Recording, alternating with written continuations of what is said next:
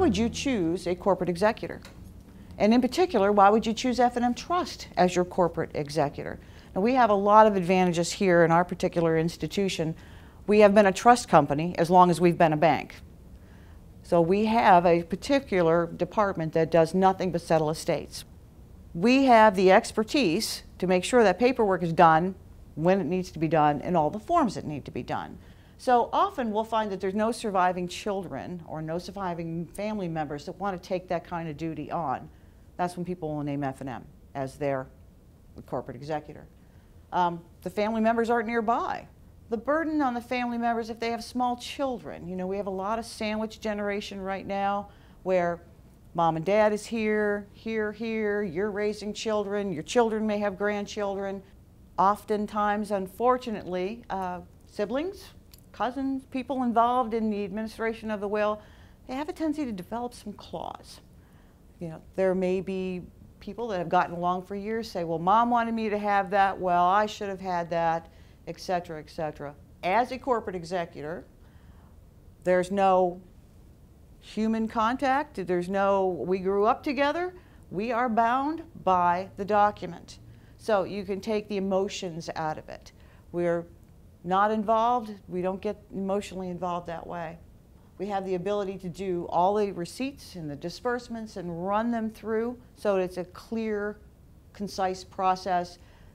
The beneficiaries, what would be the executor, if we were the administrator in that particular case, all get an accounting as the estate goes through the process, typically on a monthly to quarterly basis, depending upon the complexity of the estate. They always know what's going on. As an administrator, the executor will be signing off on each and every item. So we can facilitate the paperwork. And the distribution of the assets are always according to the terms of the will.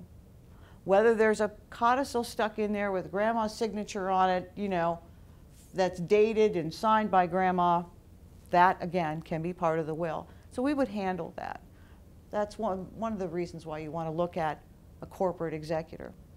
We deal with Social Security as far as when that last Social Security check would have to go back, what the pension benefits are. We line up the paperwork and get a hold of those beneficiaries.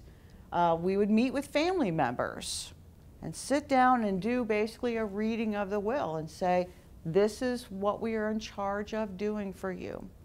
Then they go and do an accounting of all property, whether it be the vase, whether it be the car, whether it be the horse out back.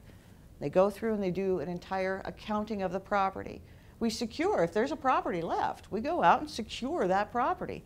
The locks will be changed, there'll be a realtor lock on it, that kind of thing. We go through. We have to make sure in the meantime the electric bill is paid, that the lawn is maintained, that the taxes are up to date, all of those pieces so that it just doesn't go into limbo. So we handle all of those pieces for you as well. We will put the notices in the newspaper.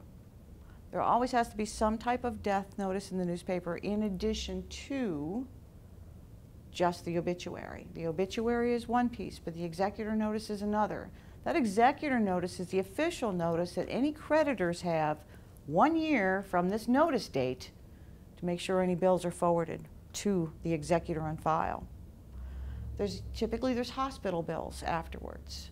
And going through, if there's Medicare involved, going through that process, going back to the doctor in charge, going back through their billing situation, they have 1 year from the date of that notice to make sure that any bills that they have coming due to them are put in, otherwise they are excluded from the estate. Typically it does take about a year to settle an estate, even a fairly simple one, because of the time parameters involved.